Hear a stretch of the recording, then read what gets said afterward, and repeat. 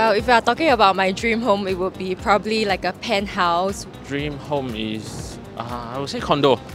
I want to have a land house. Of course, we all want a villa where we can sip a couple of martini. We want a beach, but come on, hey, Singapore is so small, right? So EC is fine for now.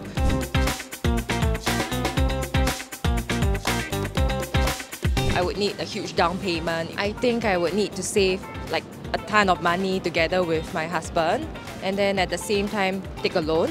Taking a loan, and I would say that there would be some deductible in terms of like income in the future, right? Yeah, so it's a combination of both. Still on the way to save up, yeah, for the future lah.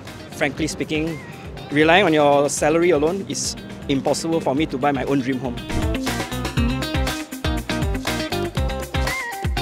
I think a lot of Singaporeans are indeed got it right on the point that they do need to save up to ensure that they have down payment for the house. But a lot of people are not aware that they could be paying a lot more for their home loan, possibly even depending on the loan size, $500 to $1,000. And this would really eat into what they can afford to spend last time, like discretionary spending. They need to curb down and really need to tighten their belts and pay for the installment of the house.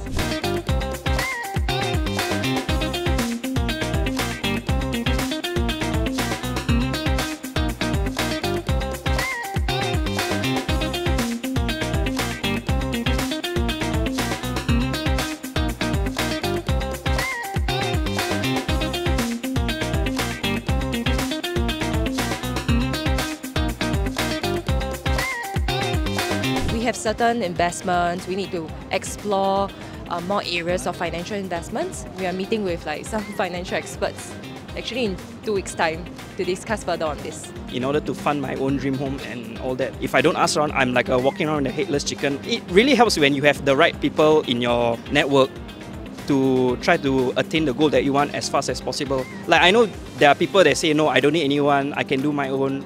I understand, but sometimes a little bit of help from different areas in life actually can help you get to your destination faster. So what we do in PropertyGuru Finance is that we actually help people to look out for the best loan package that's out there. The misconception is that getting the lowest interest rate is the only thing when it comes to choosing home loan.